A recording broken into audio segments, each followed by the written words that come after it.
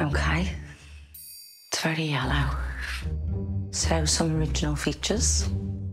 Obviously, all of this paper needs coming off. Everywhere's going to need plastering. Sounds decent, isn't it? It's just outdated. It's going to be a nightmare to try and get some of this off of the wall. I'm not a big fan of taking wallpaper off. But, yeah, the mould is a bit of a concern. I'm really surprised from the outside. It doesn't look as though it'd be as big as what it is. Good thing is it's high ceilings, and you can see it's lats and plaster. Bit bland, so it'd be nice to actually put some wood down or something. Not really a selling point to have a bathroom and toilet just off the kitchen. I mean, all the wood is rotted. The wood's flaking off. I'm not a fan of buying new builds. I like the idea when you find something old and in your head you start to think what it could have been or what it could be. So for me, this is the best thing. Because my dad always taught me, if you're going to buy a house, find one that you can do up and make it your own, so. And plus, that's where you make your profit, so obviously that's why we're here. Dave has decided, for reasons of his own, that the upstairs ceilings need to come down, and that the easiest way of removing the debris is to cut a hole in the living room ceiling. Faced with even more destruction, Shelley is, once again, questioning the wisdom of Dave's methods. You know what you're doing, and I trust, but I'm like, oh, it just seems like a lot of work. Oh, it is a lot of work. That's the whole point. Because all the stuff, when we're knocking it down, we'll just sweep it and it can drop into that section there. Would it not have just been quicker to fill bins up upstairs and move them? If you fill a bin up, we're going to have to pay for bins.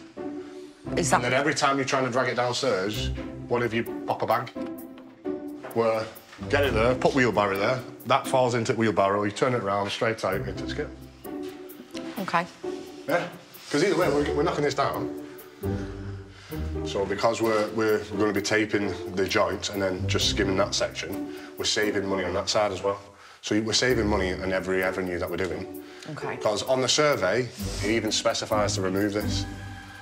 So once somebody, as a buyer, comes in, has a look at them, they've got their own survey, and they'll go, OK, on the survey, what have you done?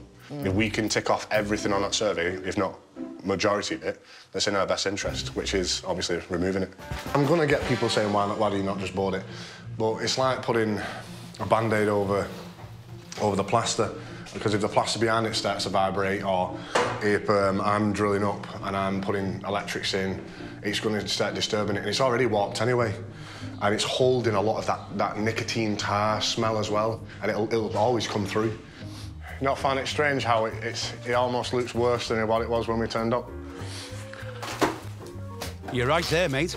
You've even got me worried. That alarm's sounding for a reason. Who set the smoke alarm off?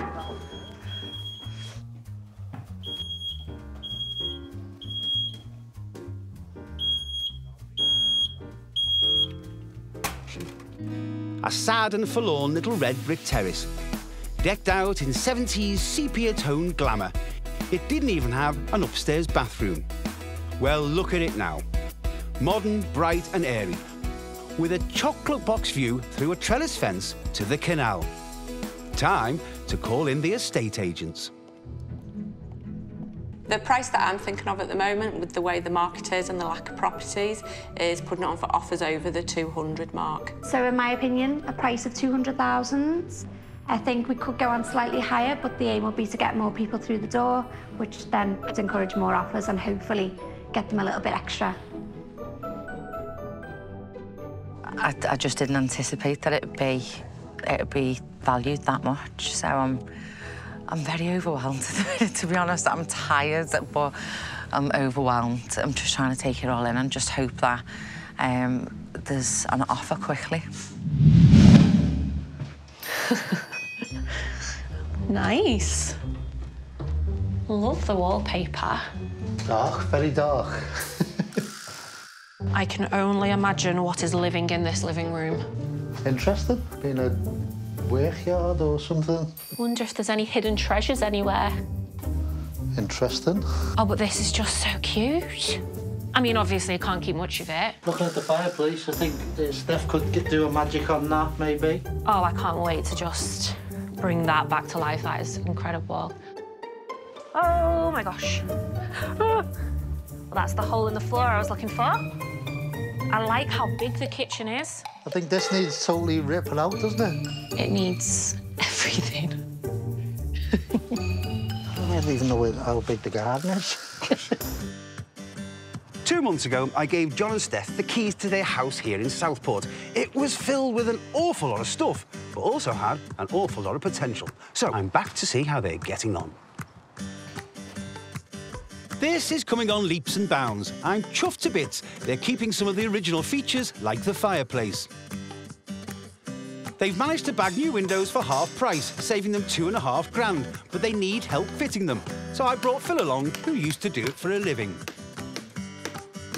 So these windows were a really tight fit. So before we fix them, what are we going to do, Phil? We'll check if they open. Yeah. Because if you have to force them in and then you twist the frame, you'll jam your windows closed and then you're in big trouble. Shall we see? Shall we? Yeah. That one's good. Yeah. All good? All good. When you stage a property, people can visualise it more as a home than just a big grey or white box. It generally pushes sales a lot, makes people want to buy it more. So fingers crossed, we'll get it all set up like a nice little show home, and then people will really just buy into the house. 4 months ago, I gave Steph and John the keys to this tired semi in Southport, which was packed full of clutter and quirky features. And what a transformation. The old front room is now a stylish lounge straight out of the pages of a design magazine. It's a contemporary home which hasn't compromised on character. Many of the original features have been spruced up and brought back to life. The rundown old kitchen is now a beautiful modern space framed by the new patio doors. While the family bathroom has been brought bang up to date. But for me, it's the main bedroom that really sells this house. A hotel-style suite, complete with walk-in wardrobe and ensuite bathroom. It's testament to Steph's vision and design skills. Steph has used her beloved black paint wisely throughout. Every room now feels so much bigger and brighter. While outside, the old lean-to has gone and the overgrown garden transformed into an oasis of calm with freshly laid turf and lovely patio area. We got an offer from a first-time buyer which we couldn't refuse. And that offer was not for £195,000. It was for £210,000. Guys, you made a profit of £36,240.